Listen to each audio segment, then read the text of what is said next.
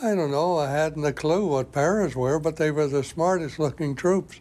High brown boots, maroon berets, and they looked good. And I said, anybody that can look that good, that's for me. So I joined the paras. I guess we felt because we were different from the rest of the Army, that we were strong to use the word special, but it's probably true. We were different, and we felt it, and we felt a sense of pride. We were trained, and we were so confident of ourselves. I mean, there was no way nobody could touch us, really. You know, we weren't afraid of anything.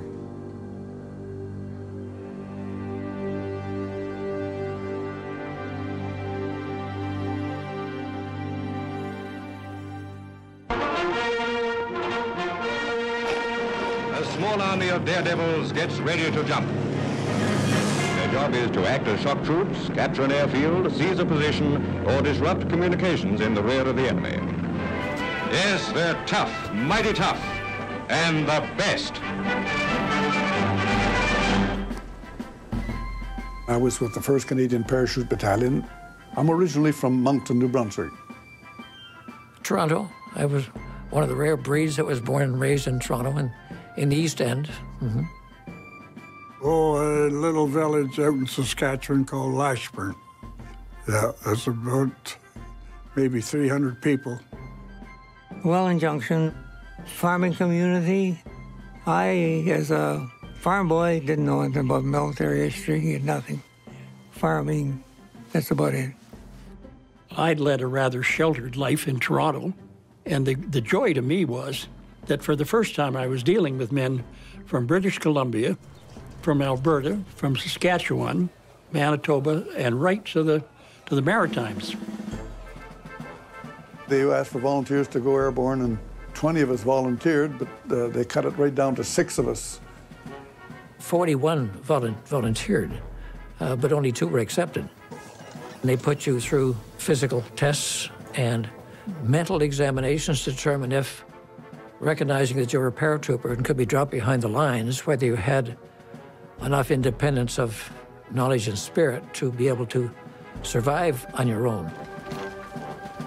They were looking for some brain power, but the main thing was physical drive and initiative. And they had all kinds of ways of measuring it. Psychologists would put together a series of questions and so on about your mother and father, and particularly your family background. Stupid questions, you know, all, did you pee the bed? You know, what's that got to do with it, you know? So when he finished with me, he said, you would make a good paratrooper. I said, that sounds good. And I didn't know what the paratrooper was even. I soon found out.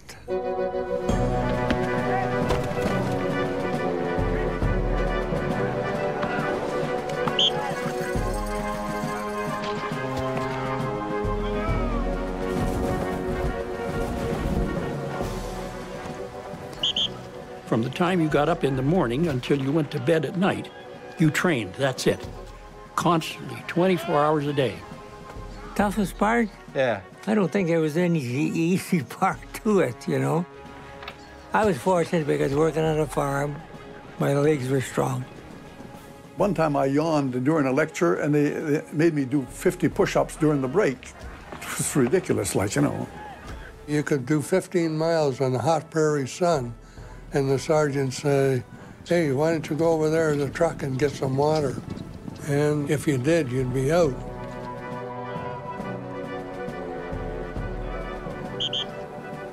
When you get to the point where you're doing jumps off the tower, you'd hear people in the hut there screaming at night, just having nightmares. You know, they didn't like that. That was worse than jumping in a plane, I think. History Hit is a streaming platform that is just for history fans, with fantastic documentaries covering fascinating figures and moments in history from all over the world. From the Battle of Trafalgar and the Revolutionary era, right through to the Second World War. If you are looking for your next military history fix, then this is the service for you. We're committed to bringing history fans award-winning documentaries and podcasts that you cannot find anywhere else. Sign up now for a free trial And War Stories fans get 50% off their first 3 months. Just be sure to use the code WARSTORIES at checkout. First time I was up in an airplane, I had to jump out of it. After the first one, the second one was the worst because you knew what was coming.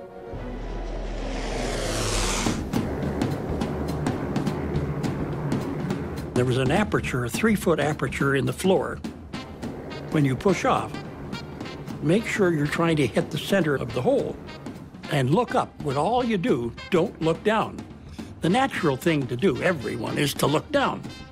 But if you look down, your face is going to hit the other side of the what they call ring the bell. That was it. You're going to ring the bell. Lots of broken noses and bleeding noses. You'd hit your nose on the other side. Me, with my big nose, it's quite possible. No, we didn't have reserve chutes in England. Your jump was so low, you wouldn't have time to use a second chute. The British didn't believe in the reserve. Number one, it took up too much room on the pack. The space could be better used for weapons and equipment. So the Canadians were a little shocked to only get one.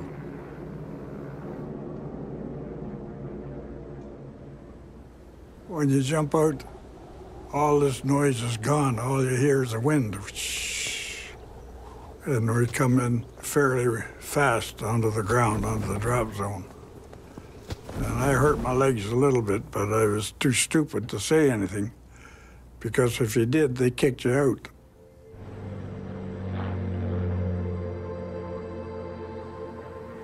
I saw 2 or 3 that didn't open in training. A couple of days after, you may go over to see where they landed, and all you could see was an indentation in the ground where they hit the ground. That's it. But they covered it up pretty good. And after the first day, you didn't talk about it at all.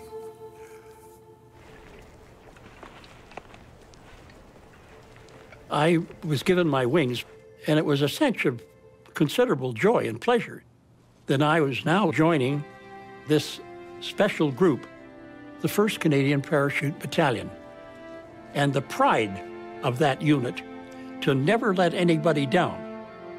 When somebody says, this is the mission, this is the target, you go, that's it.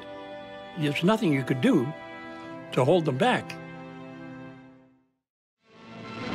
June 6, 1944, and the greatest armada in military history is assembled in England for an assault on Hitler's fortress Europe. The Allied forces have nearly 3 million troops trained for the assault.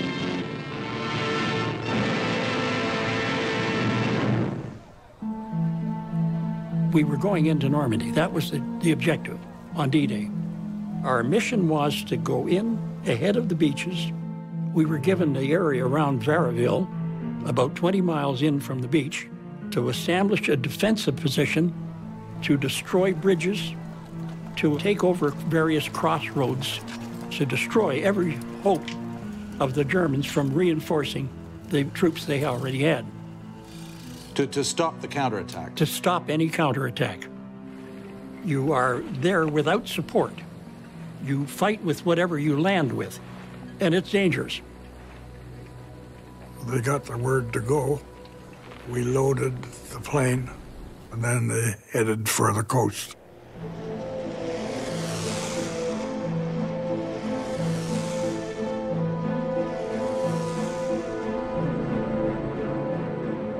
I was most apprehensive about the jump on D-Day because we had not had any experience at jumping in the dark, in absolute black. And this was going to be a midnight drop. Well, it was awful quiet on the plane. There was nobody talking or nothing. It was just one guy looking at the other. That's about it. Co-pilot coming back and saying, you know, we're 3 minutes to the drop zone. The red light came on, which is stand up and hook up. So everybody stood up and hooked up. So now it's getting pretty serious. We stand up, hook up, check the guys shoot in front, form a line, and wait for the green light to come on. Now, doing this, we're coming into France. You can see out the window. Now, all of a sudden, you see fireworks up ahead, and then you realize it's not fireworks, it's a gun shooting. Some of the planes got shot down, some got bullet holes in them. Just that's all. You see the little holes. They took evasive action. They lost where they were supposed to go. The pilot, to get back to England, he had to get rid of the Paras, so he just put the light on and we all jumped out. The green light comes on and the word comes from everywhere, go.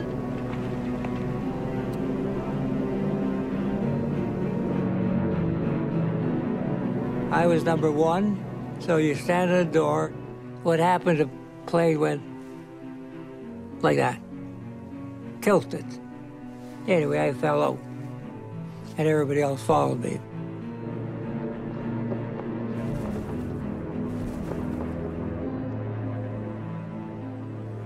I remember I was about 6 or 7 miles away from where I was supposed to be, so I don't know where the other guys landed. Never saw them again. It was the most widely scattered drop in history. Everyone was scattered hells and half acres over miles. And the Germans flooded vast areas. If a guy landed over a drainage ditch, he went down 7 feet, he never come up. So we lost a few that way. When I landed, I thought at that was the highest tree in France. So I'm trying to get out of my parachute, and I can't get out because I'm hanging straight down, like this. And then I heard some noise, mumbling, looked like a German patrol to me, below me. They're walking. In fact, some of them pointed up to me. I just, still as a mouse. And it kept going. Never bothered with me at all, for some reason. I could hear somebody walking around. And I figured, holy jeez, I just got here and they're really looking for me already. Anyway, I hurried up and got my rifle out. And then I heard him, he walked to another tree or bush, whatever it was. So I said, well, it's going to be him or me, so I better go after him. So I went to where he'd been, and I waited there, and then he moved again. So I went to the other place where he'd been, and then he didn't move anymore. So I figured, well, so I said, well, this is it. So I went out to see if I could get him, and it turned out it was a cow. So the sweat stopped running down my back. And it took hours to finally get 2 men, 3 men, 4 men in a group. We were pretty relieved to be able to see daylight and look around, and, you know, I recognized the people I was with, you know. Even though they were not my platoon, they were lost. You just simply said to them, this is the mission, this is the target, let's go. Were you scared? All the time. If you say you weren't scared, you're lying. You're on your own. Do what you can. If they got through us, they could go right to the beaches.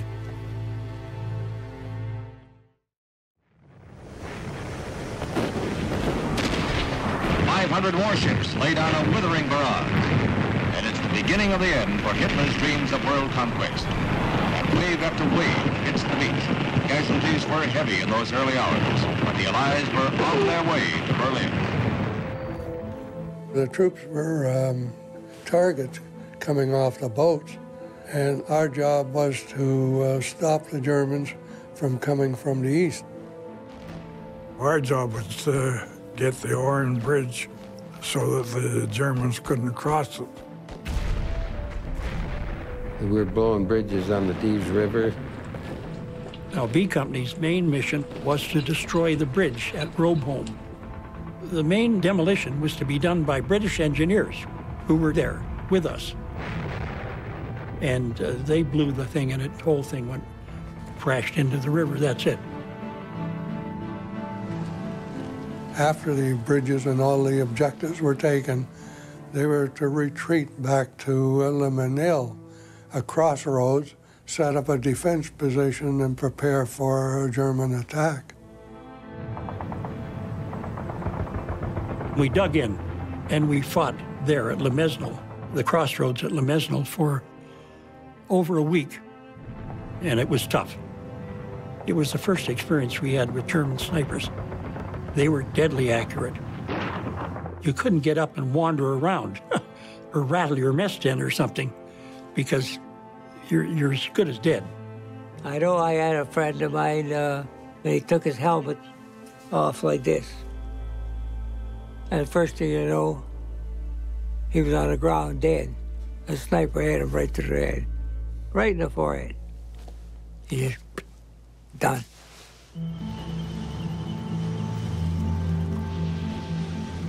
June 12th came along, and the Germans were determined to break through to the beach. 700 German regiment men put in an attack with tank and a self-propelled 88 gun. It was the main battle that we had, and it was tough. The adrenaline is flowing like unbelievable. It was some real serious fighting. The main thing is, don't let your buddies down. That's the main thing. So that's what we live for. 3 tanks came up, and they were Sherman tanks. We were pretty pleased. Say, hey, we can't lose now. We got 3 tanks with us. As the first one came up in front of us, he was just about dead in front of us, and he was turning his turret when he went up in flames. The other one came up behind him, started to turn his turret.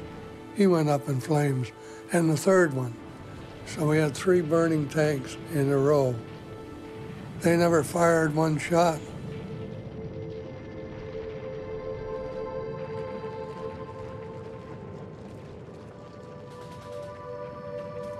It doesn't stick in your mind they're killing people, but in the back of your mind there is something that's going on that you don't know. Because I was not put this earth to kill people. And kind of, but you don't get used to it, you get hardened to it. You know what you have to do. It's either you're going to get killed or he's going to get killed. And I don't want to get killed. The brigadier ordered the signal to the coast that we needed shelling. And he gave the coordinates.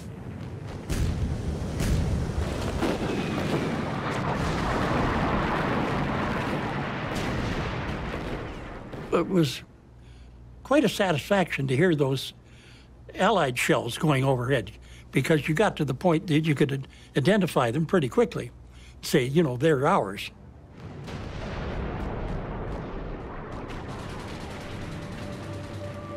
They got the Germans on the open. The whole 700 of them, I don't know how many were killed, but most of them were caught out in the open by the shelling and took the heart right out of them. It had to be held, but it was done. We did our job. After a few days, we certainly were reinforced by troops from the beaches that came up, and that was a big help. Now we were dealing with Hamilton Light Infantry, Essex Scottish,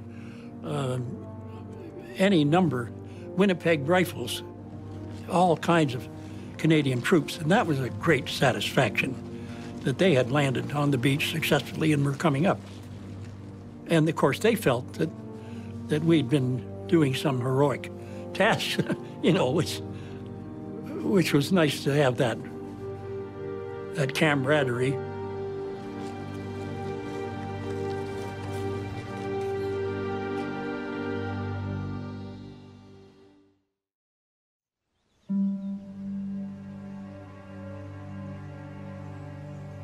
We had 340 some casualties on D-Day. from the time we were in there till we come out. That's out of 600 men. Yeah. It was sad, and in some ways shocking, really, that that the drop was responsible for such a loss. And at the other hand, it was quite remarkable that a handful of men dropped in the middle of the night into Normandy, wherever the hell they knew, were able to make their way around to join up with others and finally get to the objective and accomplish it. It's just unbelievable. And that's what happened. If we failed our mission, then I truly believe that the invasion would have been finished. They'd have never made it. But you did fulfill your mission. Yep, every one of them. All the airborne fulfilled their missions. So it's a hard thing, but you can talk to a lot of people. If you've not been in a war, you don't know what it's like. You know, it's worth $1 million, but I wouldn't do it for $2.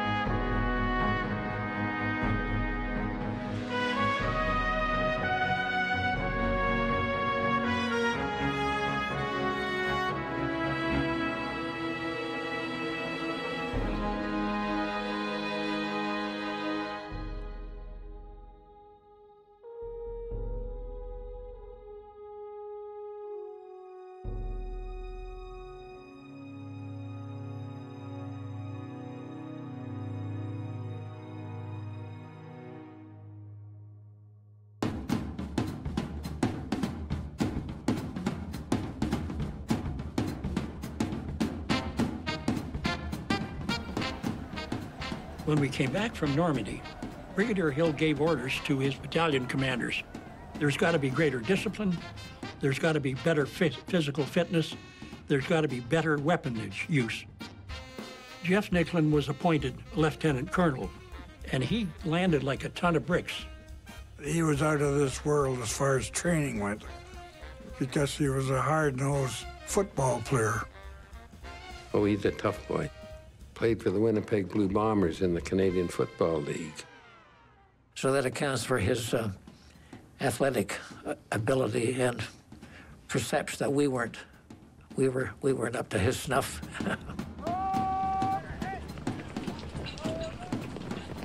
The training became really painful. 10-mile runs with equipment. Then there was 50-mile marches, and it was always done at a run. I can remember bringing my platoon down the road after 10 miles, ran alongside them and encouraged them, you know, there's the gate, keep going, you know. But Nicklin, as we went through the gate, he was taking names of stragglers. They were gone and replaced very quickly. Oh, piddly things. We had to run around the parade square. We couldn't walk on it. And that was one of the things that the guys hated him for. Nicklin was more respected than he was liked, and the anger was building. The veterans from Normandy felt that they had practically won the war. They had done all the training they needed. They had been blooded, and now was the time to rest. And that was strongly felt by just about every man that came back from Normandy. It got on your nerves so bad that we did finally go on strike. What we did was we would form up in platoons and march through the kitchen, right past the food, wash our mess tins in the trough that they had for us, and that was it. We never touched the food. We're just not eating. We're not eating. We'll do all the training, we'll parade, we'll do everything we're ordered to do as soldiers. But we're not happy. So for 3 days, Our men refused breakfast, lunch, and dinner. It gets up to divisional headquarters, and Brigadier Hill, he heard about it, and he come down. Brigadier Hill was the most outstanding leader, and that was accepted by every paratrooper that I ever knew. He wrote the book on leadership, but he had a special affection for the Canadians. He ordered everybody on the parade square, and he got up on the stage and he gave us a lecture. He just laid down the law and said he had the greatest respect for the Canadians, but discipline was key to survival. We would be going in again with the battalion very soon, and he wanted the men to behave like men, behave like soldiers. Go back to work, and he would look after us. And when Brigadier Hill says that, you listen, because he was fair. So the brigadier said to Nicklin, "Nick, back off. Let's restore some sensibility to the whole thing." So they did. Now, I don't mean that the discipline went out the window. It didn't. But it made a great deal more sense. In February 1945, it seemed that the European war was nearly over. The Allied armies had reached the Rhine. But here they halted, faced with the greatest river obstacle in Western Europe. If they could cross the Rhine, their war was won. The Allies planned the largest single airborne landing of the war, Operation Varsity. The objective in the Rhine was to cross the Rhine River for the final advance through Germany. This was the final big push and battle of the war, and we were lucky to be taking part in it. We were to drop the manpower by division strength. We're now talking 20,000, 30,000 men, to drop them by parachute with the troops landing on the German side of the river, and then hold the enemy in check until the troops came across the Rhine and joined up with us. When we were told where we were going, into Germany, loud cheers, and when the guys heard daylight, 10 o'clock in the morning, there was another cheer went up, and somebody said to me, "We're not going to have another Normandy."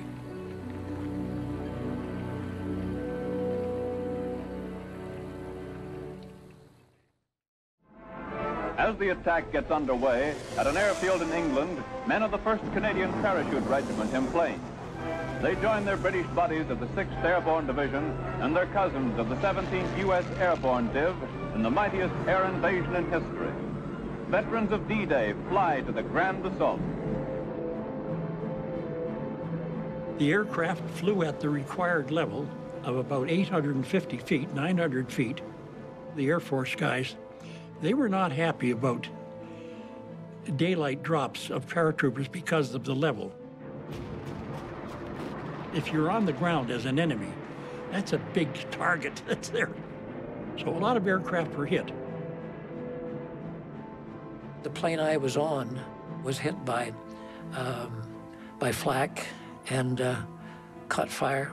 It was a very steep dive, and I had to climb up very quickly. And as I was getting out, and as soon as my chute opened, I looked back and saw the crew coming out after me, and they all got killed because I saw them bounce on the ground.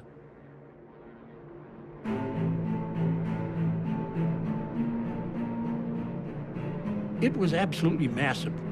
It was the largest parachute drop in history. It'll never, of course, be repeated. Never in God's world. I could hear the zinging of the bullets, and you could see the holes in my chute where they had gone through. A German battalion was in the trees. They surrounded the field. They knew where we were going to land.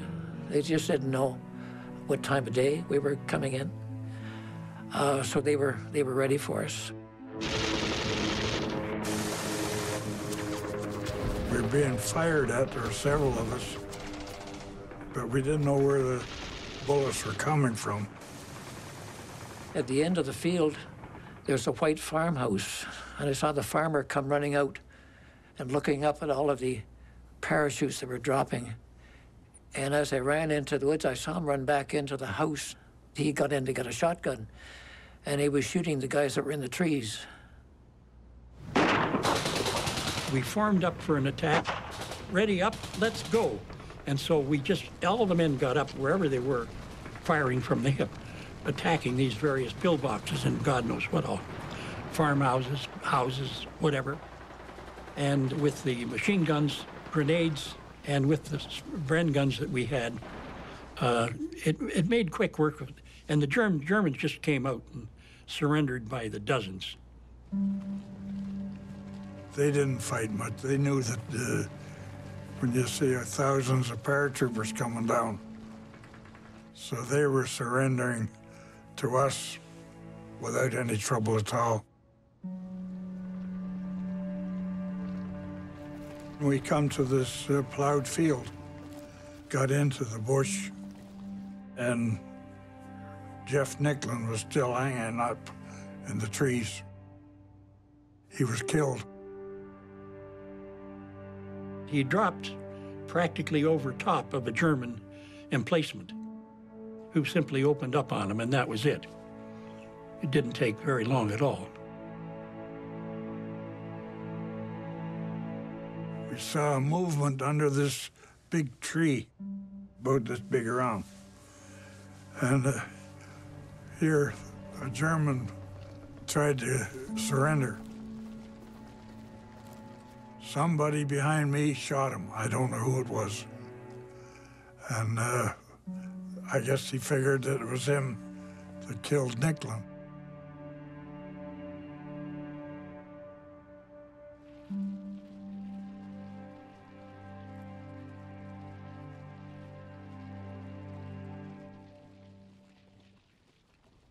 After a few days, General Ridgway, who commanded the Allied Airborne Army crossing the Rhine, he had word from Eisenhower that Stalin, the Russians, advancing from the east, were not going to adhere to an agreed line.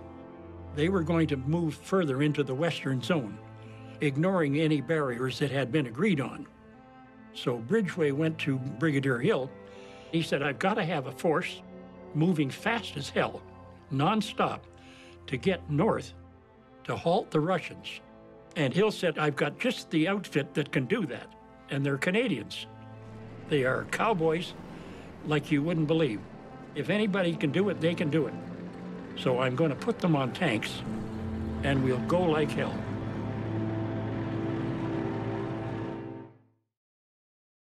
Men of the 1st Canadian Parachute Battalion forge ahead into Germany.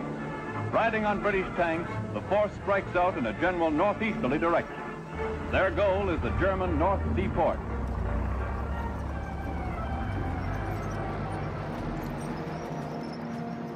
We were ordered to go night and day to Wiesmoor and get there before the Russians.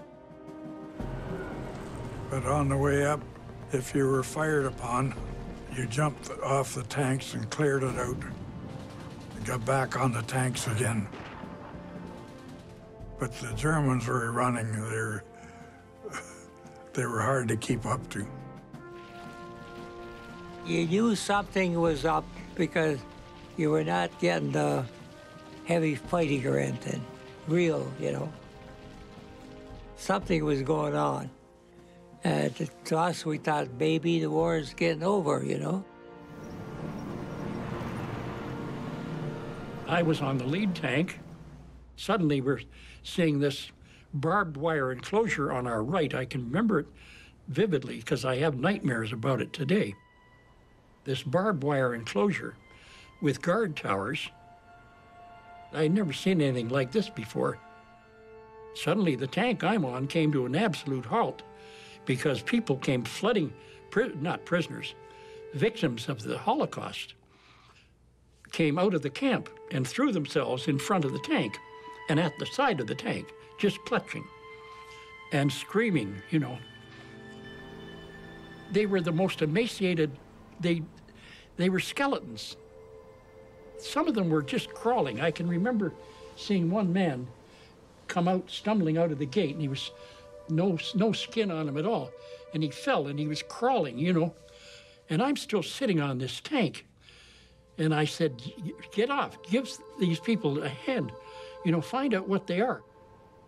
And then somebody came along and said, this is a concentration camp. It was Bergen-Belsen concentration camp. Did you see Bergen-Belsen? Yes. It's that I hate to even talk about it. It's just bones and skin and piled up like you see them. When somebody tells me about the Holocaust, they don't believe in it. I feel like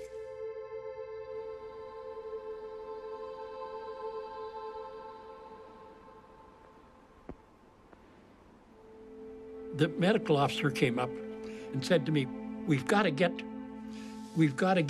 some divisional help up here real fast. So move your tank, get your tank and this whole company, B Company, and get moving.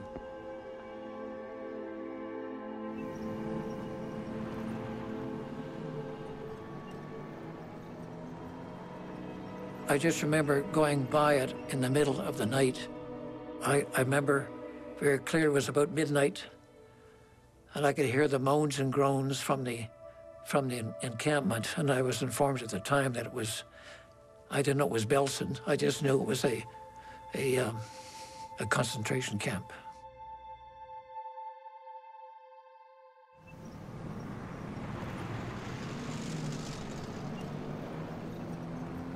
Once we were across the Elbe, we could sense that the German army was collapsing, surrendering by the company on either side of the road, fully armed, but we couldn't stop to take the prisoner. They were filling the roads with their weapons still in their hands, were waving us on. Come on, get past me. As soon as they knew they were going to be facing the Russians, they want no part of them. We were engulfed by hundreds of citizens, German citizens, carrying everything they owned, and they were frightened to death of the Russians who were massacring. That's what we could gather further up in the eastern zone. They were massacring the Germans. The stories they were telling of the brutality that was going on was terrible, but somebody said to me, after I was getting pretty angry about it, they said, look at it from the other side. Those people have been, these Russians have been brutalized by the Germans.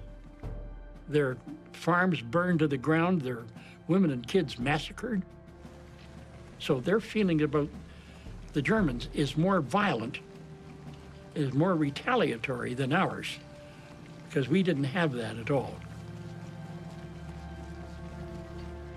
We arrived in Wiesmoor on May the 2nd, 2 hours before the Russians arrived. We quickly dug in there. We brought up a Churchill tank and put it hull down. We got it into a ditch there with just the gun showing. And so we had a pretty substantial roadblock. Waited and waited and waited. Then the Russians come. They had tanks and everything.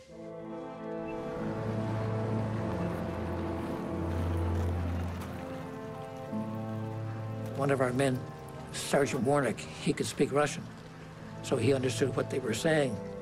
And the Russians said they had orders to go and take the town from us. And they were going to go through our division to do it. There was a major, I don't know, some bigwig from the Russians. They kept going a car, tried to get through.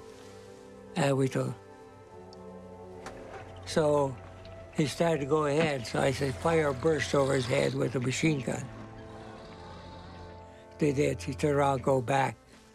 He went back and wouldn't let him in. We were there to hold them back.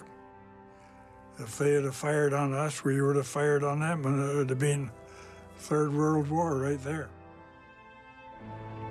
So finally, on day 4, our company sergeant major came up to the barricade where my platoon was, and he said, we've got to have a patrol go in into the Russian zone and make some contact in there at a higher level. We took an interpreter, a young lad by the name of Diak. He was a Polish kid from the prairies. And we went in about 20 miles, and we were finally sent to a headquarters off to the right, just off the main highway. And out came a bunch of Russian officers, beautifully dressed. And this one fellow with breeches and one thing, he looked about 21 years old, but he was a full general. He said, "Come in, come in." They had a big table set up with some finger food, but the main thing on the table was great jugs of vodka, tremendous jugs of vodka. And of course, you know, Winston Churchill, they knew that. They could, Winston Churchill, okay, Winston Churchill, drink, you know. Now that meant Marshal Stalin. And it went down, you know, President Roosevelt and Eisenhower, Zhukov. I couldn't drink anymore. It ended up I had to drive back. Pete couldn't drive. He was too far gone. We would go back to our headquarters and report to our general that there's peace.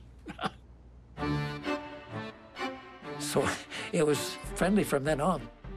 Yes, we did socialize with them, perhaps to excess, I'm afraid, because for us, the war was over.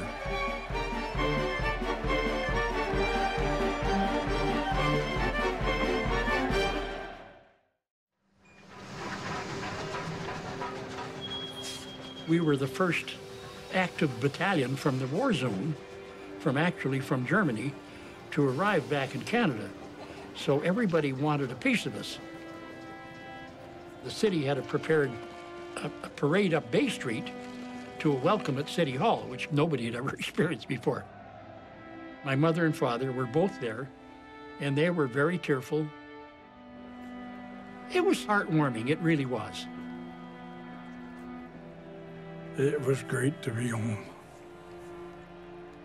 I just looked at my dad and my mother, and I said, "Hi, Dad, I made it." That was it. Sometimes it just hits you like a ton of brick. But life goes on. The thing is that with the paratroopers, you look after each other. You can't describe it, it's just one of those things. To this day, we're still airborne. And you know, and I'm proud that I'm airborne. If I was a young fellow today, that's where I'd be, jumping.